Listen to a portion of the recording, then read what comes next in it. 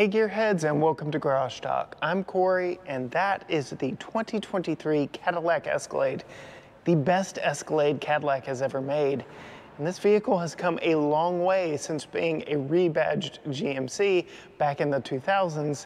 This thing is really nice, and in this video I'm going to take you on a quick tour of this, talk about what sets it apart from some of its competitors.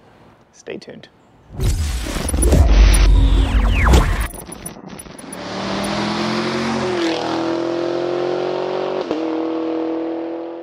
All right, Gearhead, so I bet as you can tell from the front of this Escalade, it has decided to rain on us today for filming day. No bother, because I have found a parking garage to film in. Starting up front under the hood, first and foremost, this has the exact same 6.2 liter that was in the Chevy Silverado ZR2 I tested when I was in LA earlier this year. So it makes 420 horsepower, 460 pound-feet of torque, made it to a 10-speed automatic transmission. And in this vehicle, it is connected to a four-wheel drive. So it does power all four wheels, but you can get two-wheel drive Escalades as well. I much prefer this being a four-wheel drive version. Closing the hood and stepping back to truly appreciate the design of this. I have gotten so many compliments on this vehicle since it showed up, especially this premium red paint job on this. This is a $1,200 red paint job that was selected when this Cadillac was optioned, but I am absolutely in love with the styling of this Escalade. I mentioned in the intro, this started as a rebadged GMC Yukon Denali, and really that's all it was Cadillac badges plopped in place of the GMC versions. Not so here in 2023. This is its own unique design. It gets its own hood, fenders, everything, and really stands out and is unique in its own right. For the latest generation though, Cadillac decided to go with horizontal headlights here instead of vertical ones, because to go vertical, they went with these massive LED running lights and turning signals. Really makes a statement when you're going down the road here in this new Escalade. And then, yes, of course, the big, bold, brash, maybe grille up front. This is a premium luxury version, so it's kind of a chromed out grille. If you go with any of the sport trims, you get a blacked out grille, especially if you get the new high performance Cadillac Escalade V. And hopefully we'll get our hands on one of those very soon with a performance V8 under the hood. But I really do appreciate the style of this one. I myself might go with one of the sport models just for the blacked out appearance.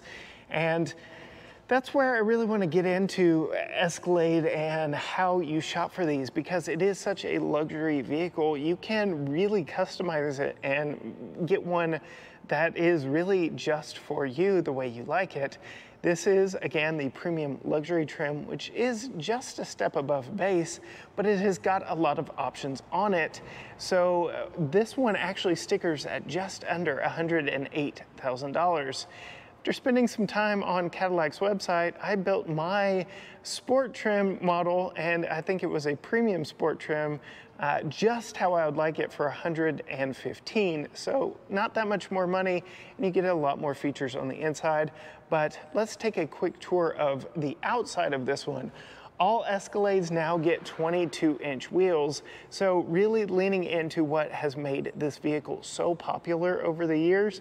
Used to, you would see aftermarket wheels going north of 20 inches. Now, here we have a factory 22-inch wheel on the Escalade as the only wheel size that you can get. So just showing you how far this has come since the early 2000s, factory 22-inch wheels.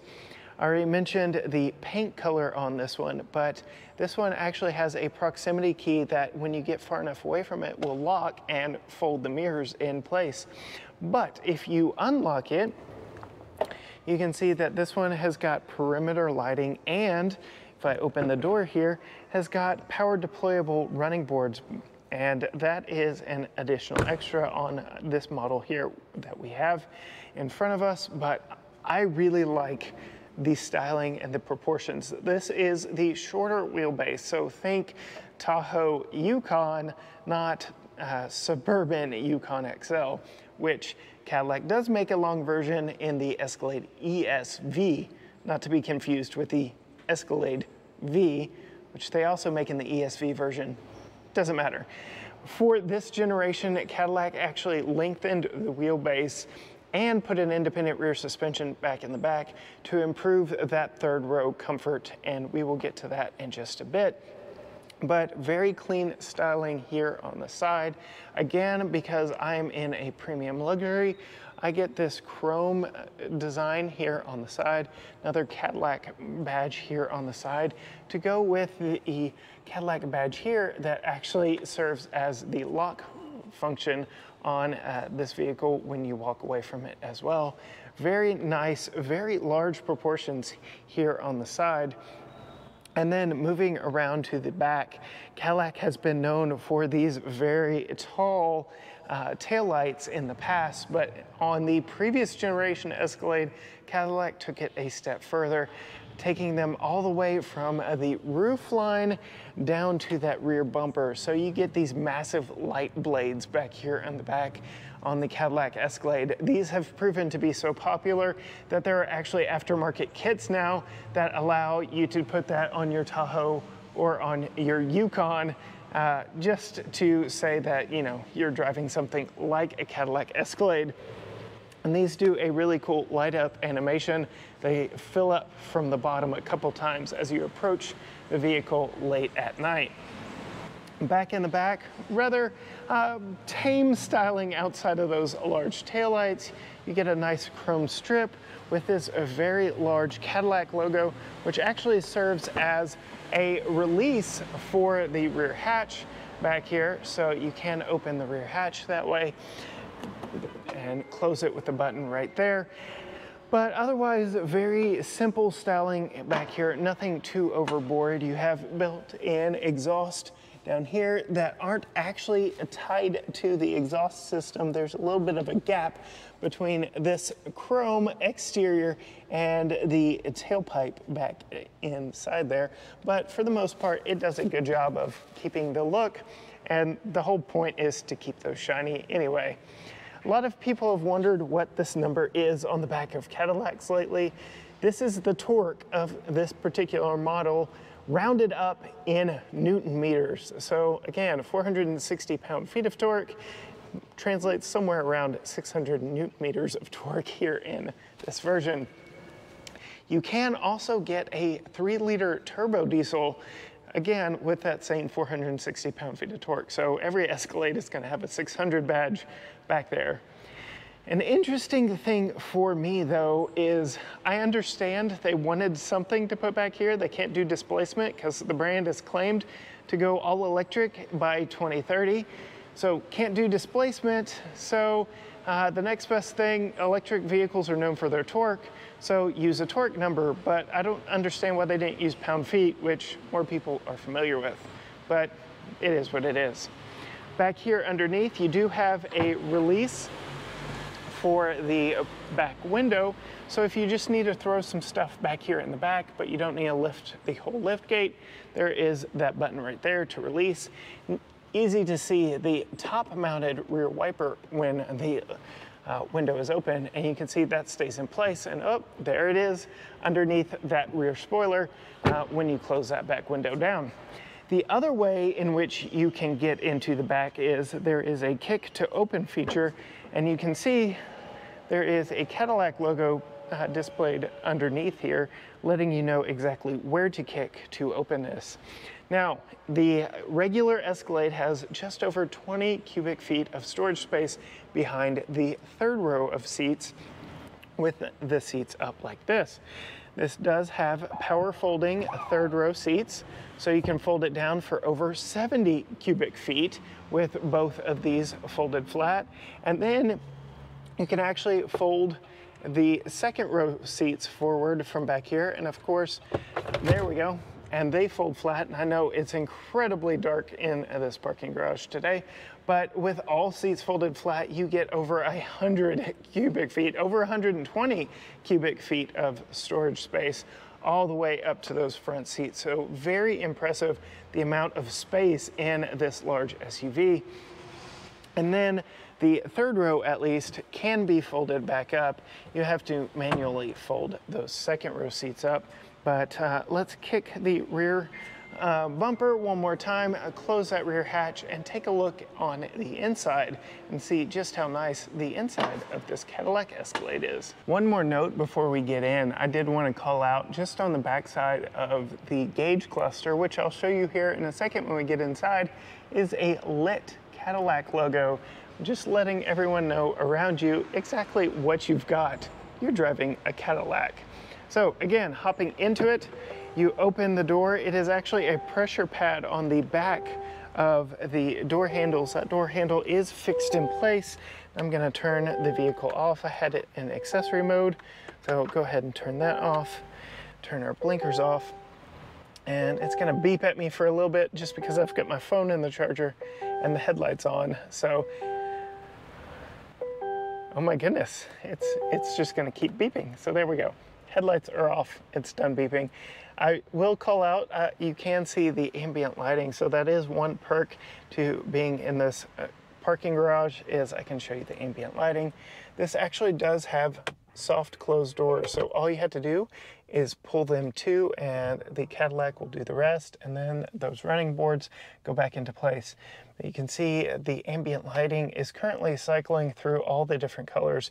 Really nice look. But let's put our foot on the brake, push button start, and we will see this giant 38 inches of OLED screen come to life here. And that is the number that Cadillac brings to mind or calls to attention more often than not, is 38 inches of OLED from left to right up here. But it is actually 3 individual screens. It's something like 7-inch, 12-inch, and 16-inch, somewhere in that ballpark. So over here, you've got your trip computer that you can actually touch and interact with. It does swipe through your 2 different trip scenes and then goes to a blank panel if you don't want anything there. So you can see I've put nearly 200 miles on it, 13.9 mpg. I have left it idling more than I probably would if I were in my own vehicle, but you can see what we're getting there. So if you want to control your gauge screen right here, you go right here. So you've got the options of your gauges. You can do a full map, which changes everything and uses a Google map. You can do an AR camera, which comes in handy when you are using the built-in navigation in this, because it'll actually display where you need to turn here on the screen. And then night vision. I have really come to appreciate this night vision. This is not the first implementation of night vision in a Cadillac product. They actually debuted it in the DTS sedan a long time ago, and it kind of flopped back then, but it is starting to catch on with other automakers, so they brought it back here. The thing I really like about this night vision is it highlights people very brightly yellow, so it catches your attention even if you aren't staring down at this display, which you can see it is not a widescreen display. It is more of a standard aspect ratio, so you don't get a full screen view of what's in front of you, but it does help you see people. Honestly, I can say this for a fact, you see people first highlighted in yellow here before you can actually see them in reality. It does a very good job. But I'm going to put it back here on this gauge cluster, because over here you get your time and temp. Over here you get your audio information. Interestingly enough, this album art is not pulled from, I'm currently hooked up to Apple CarPlay, wireless Apple CarPlay. It doesn't use the information from CarPlay. It pulls its own album art information from the source and through its sources. So this doesn't always match what is actually on CarPlay. Very interesting note to me. This is something that just drives me insane. So you would think with 60 miles an hour at top dead center, this would be 120 mile an hour speedometer, but it's actually 160. You can see here at 80, instead of going at 10 increments, they switched to going to 20. So 80, 100, 120, 140, 160. If they had kept it up, 90, 100, 110, 120. So I have not gotten it over 80 miles an hour because, you know, that's the highest speed limit here in Texas or thereabouts. And so I don't know what happens if the needle just starts moving faster or what, but just an interesting note there. Moving here to the door panel, this has heated and ventilated seats. They do remember that they were left on the last time they were on. They also work in conjunction with remote start, so I really like that. General Motors does a really good thing of giving you heated backrest and cushion or just backrest. So maybe if you want a little bit of relief for your back, you can turn that on, but you don't necessarily want your booty getting too warm. And then door locks, and then your mirror controls. You can actually fold the mirrors in from right here, which I have to do to park in my garage. And then you get automatic up-down front windows, automatic down back windows, and two-person memory seat here. Moving up to the front, you get your transfer case, your electronic transfer case, downhill descent control, your drive modes, which you can see we have Tour, Sport, Off-Road, Tow Haul, and My Mode, and that actually changes everything from your ride height to throttle mapping to transmission shift points and things of that nature. This does have an adjustable height suspension, so you can raise it to increase ground clearance, your normal ground clearance, or your entry-exit ground clearance, and I can feel it moving as we speak. So that is a nice feature of this one. This one does have the trailering package, so you get your trailer brake control right over here, and then your screen brightness control right there. Get your window or your light controls here on the left stalk and your wiper controls on the right stalk. And while we are still here in the dark, taking advantage of all the lighting and the ambient lighting, I did want to show you the last of the screens up front here, and that is the infotainment screen. Again, it's an OLED screen, so that is very dark blacks. It is an irregular shape, which only really comes into play when you use Apple CarPlay. You can see it does not fill up the entire screen. It's kind of diminishing the overall appeal of this large screen because you can very clearly see it's not utilizing everything, but all the other built-in screens do utilize everything, including your rear climate controls, everything right there. Very easy to navigate here, or you can use this wheel right here and the volume knob right here. So this feels very Mazda-like to me, and I like it. It does not work quite as well as the Mazda unit, because I will say, using Apple CarPlay with a Mazda, any of these shortcut buttons that you see here, it would actually take you like to the navigation on Apple CarPlay, whereas if you push it here, it takes you to built-in navigation, and same with the audio, it takes you to built-in audio. In a Mazda, it takes you to the Apple CarPlay version of it while you're plugged in, so just a little something to note there. But you can see I can control everything from CarPlay with touch, or I can use the wheel here, and it works just like many other click wheels, and the whole thing is a button. Can hit the home button here or the back button here, and it takes you to all of your different modes. You can swipe through a bunch of different things. This does have Alexa built in, Spotify built in, so a lot of things that we can't necessarily take advantage of in our week with this, because again, this is a press vehicle provided to us from Cadillac. Down below, you get your controls for your climate controls. This is not an OLED screen, but it still does a very nice job. You can see I've got everything in auto, and if you wanted to actually control those rear climate controls, that is done from up here. You just go to rear climate, and then you can control the rear climate up there. I'm actually going to drive out from this dark parking garage so I can continue showing you the features in here that maybe don't need a completely dark environment to show off. All right, we have moved outside now and we have much better visibility to some of the details in here and the overall design. So very clean, sleek design. I would say it's one of General Motors' best. I still say the C8 Corvette is the overall best interior General Motors has done, but this ranks right up there with it. You get your wood accents, your leather accents, and on higher trims, everything is actually wrapped in real leather and a suede headliner. This one being the step up from basically the base model. We don't get all of that in this one, but it is still a very nice interior nonetheless. Underneath this panel here, you get 2 cup holders, storage cubby, USB-A and USB-C up here. And then perhaps my favorite implementation of a Qi wireless charger in a vehicle. It's a nice snug fit. It's vertical, so it does not take up a lot of space. Fits my iPhone 14 Pro Max just perfectly, and it charges it very well. Because it is such a snug fit, it actually does charge it instead of just basically maintaining a charge. So I really like that. I will note that when you slide your phone in to charge it, it will display a message here on the screen letting you know that that is in fact for charging and not for keys and other metallic items. So just to know to keep that clear and clean as you are driving. Which brings me to another point of this screen here. So while it is touchscreen, while it does control a lot of what's going on in the vehicle, if you turn the volume up, this auto volume kind of takes away the touch functionality, so I can't change the temperature back here, and this stays up here for quite a while, and since I'm touching the screen, it's staying up even longer. So not a perfect implementation of touchscreen interface here, just something to note if you're getting into an Escalade.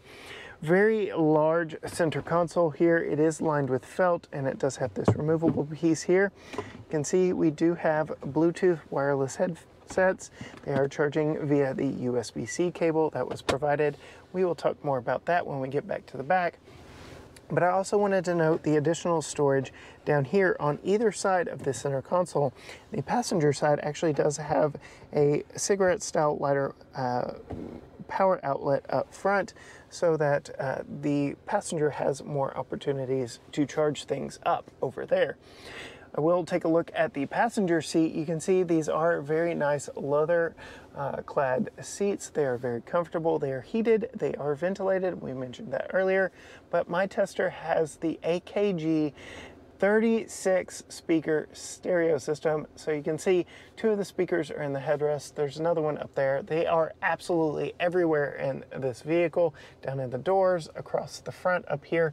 There are 2 subwoofers in this vehicle, 3 different amps. So this is a very comprehensive audio system in this Cadillac Escalade. Some of the last things I will show you while I'm up front here. Not only do we have 38 inches of screen up here, but we have a screen in the rear view mirror in that it is a rear view camera. This is rather small for such a large vehicle. It's kind of interesting how small Cadillac went with this because, well, it does the job of being able to see through the back window, and I guess that's all you really need. And then we actually do have, if you can see it right now, a head-up display. It is a color head-up display. Not a lot of information, just your posted speed, current speed, and your cruise control information up there. We do have some additional buttons up here. Your home link controls, the interior lighting button. You can power fold the 3rd row seats from up here, so that is a nice touch if you're loading up in the back. This does have a programmable rear hatch, so you can make sure it doesn't open too wide or too much. And then you can see we've got controls here for the massive panoramic roof in this one. This is the first implementation of a panoramic roof in the Escalade, so a very welcome touch to keep up with the competitors that are becoming more and more numerous. It used to just be the Lincoln Navigator, but now we've got Wagoneer in the mix with the Grand Wagoneer and Grand Wagoneer L. So That's just the domestic competition. But let's take a moment now and move to the second row of seats. Moving now to the second row of seats, you can see still power deployable running boards, and the flip and fold second row seats are mainly folded back up. But when you fold them back into place and hop in, it is a very comfortable place to spend time. I've got an abundance of legroom back here. There is a map pocket on both sides here, lock and unlock button back here, my window switch right there. I do have a grab handle for climbing back here, but interestingly enough, no rear sunshades back here. I do have LED lights, my vents here in the ceiling, and more speakers. And while we were talking of infotainment, I do have rear seat infotainment package on this one. You can see we've got 3 built-in apps, 2 HDMI inputs, so you can have 2 things plugged in via HDMI and watch different things on each screen back here, or both watch the same thing. And because this has built-in Wi-Fi, I could bring something like a Apple TV and plug it back here and stream everything from Disney Plus to I mean, YouTube and Hulu are built into this, but I can stream pretty much anything back here in this model. And then you can get into settings here and adjust the brightness and a bunch of different things there, connect to Bluetooth, but I generally run with these off. Tucker has really enjoyed them. You can see I do get my own climate controls back here and 3-mode heated rear seats, but no ventilated rear seats. So heated seats are standard on the outboard seats. I do have the bucket seats, but you can get a bench. Do have a couple cup holders that pop out down here, and then you can see USB-C and HDMI, as well as a household style plug for, like I said, if you brought something like an Apple TV to plug in back here. I showed you that this does have a sliding function, so even sitting behind myself at 5'10", I can slide this seat all the way forward and still have plenty of room. And then we've got an armrest right here that goes up and down.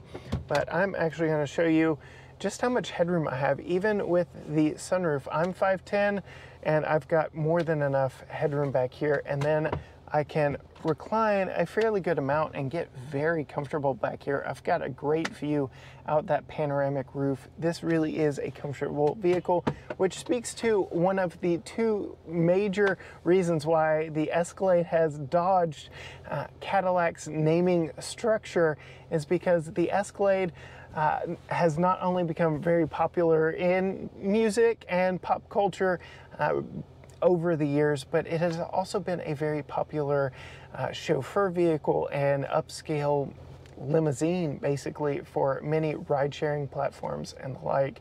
And the Escalade has really become known as a premium experience.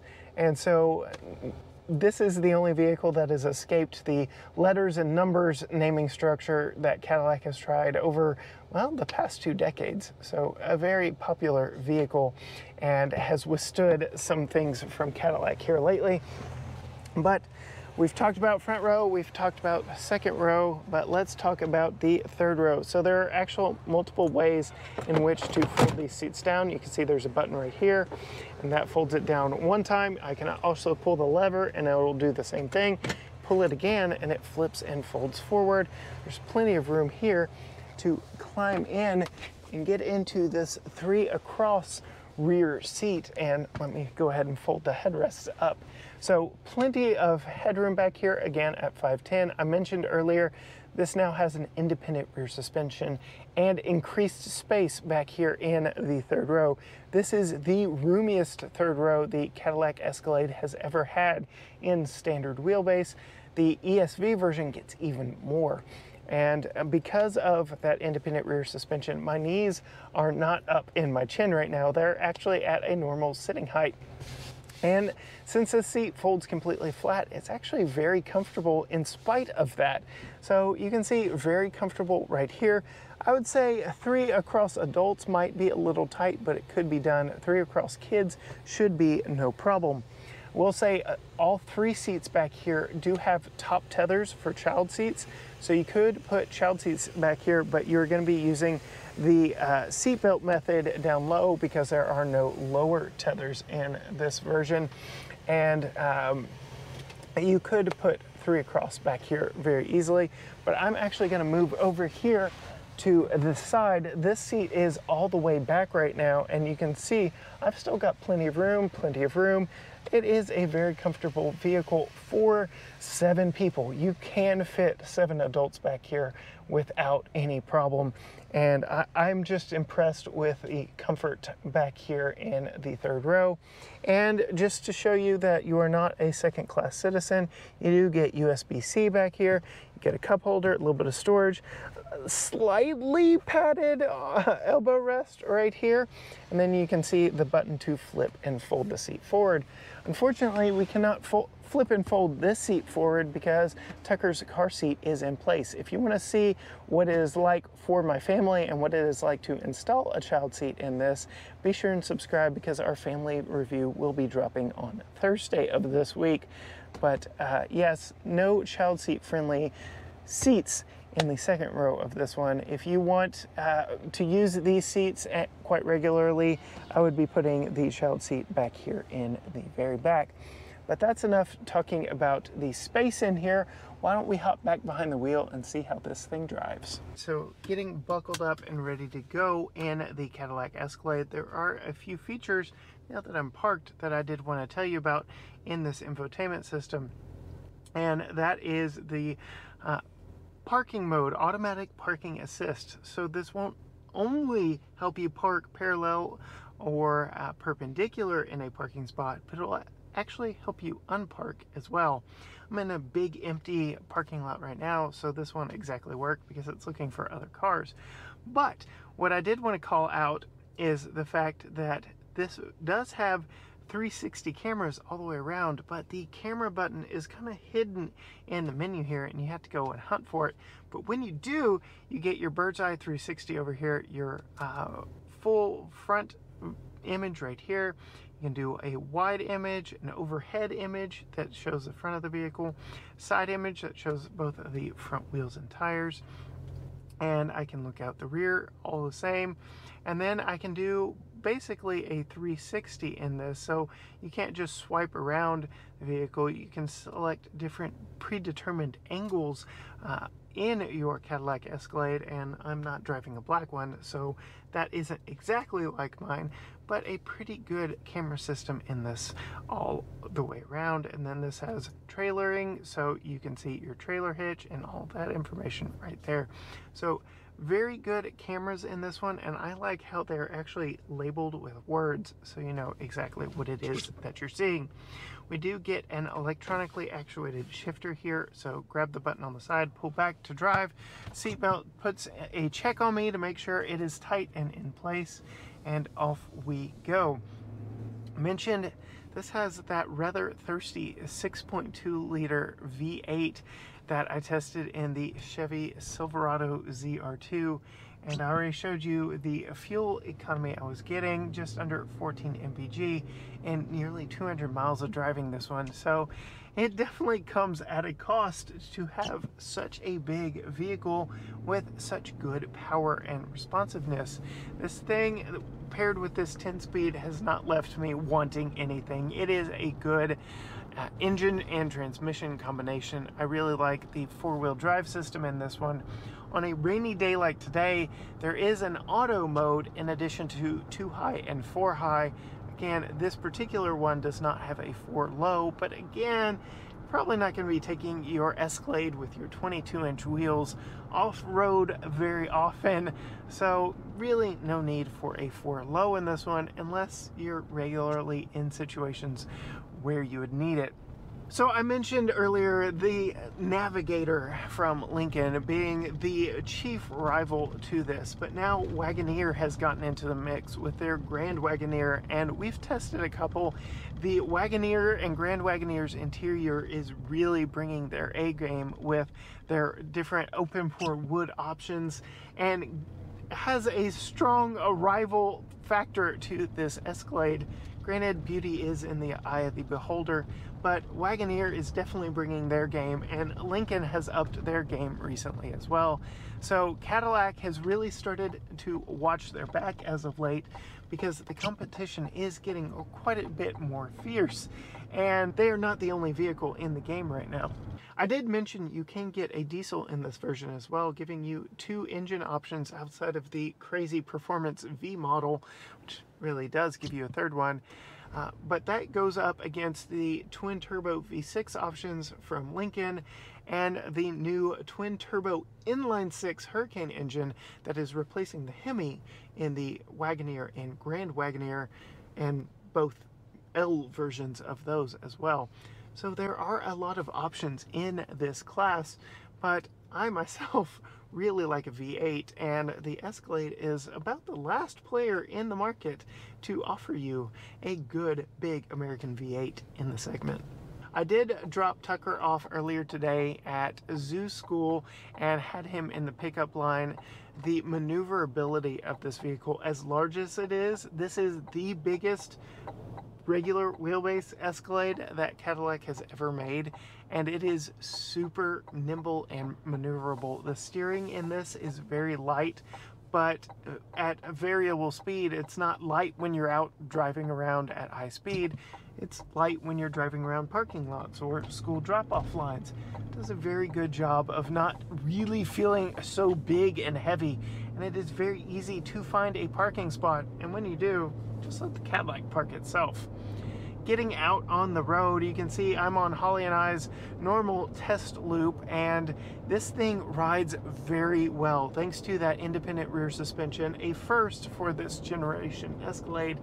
Does a lot to remove the truckiness of how this thing drives, and with the adaptive air ride suspension, again, does a lot to remove the truckiness. When you hit bumps and things like that, you do still get a little bit of that jitter because it is still a body-on-frame vehicle, but it does a lot to just smooth out everything. At $108,000, this premium luxury is again starting life at around $90,000 for this trim, but this one has been optioned up to $108,000, as near as makes no difference.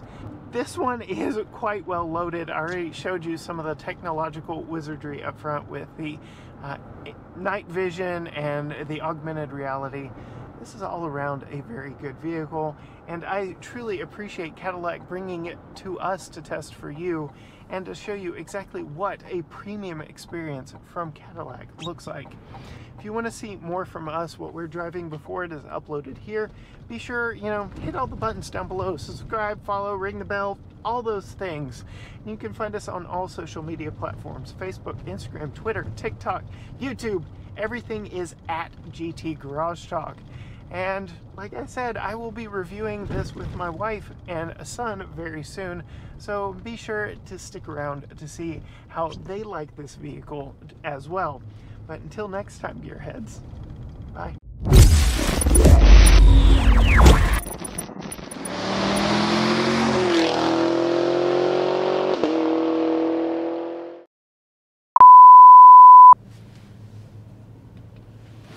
Oh boy. A little message appears up here. Wait for it. It's not going to do it now because I had just plugged it in.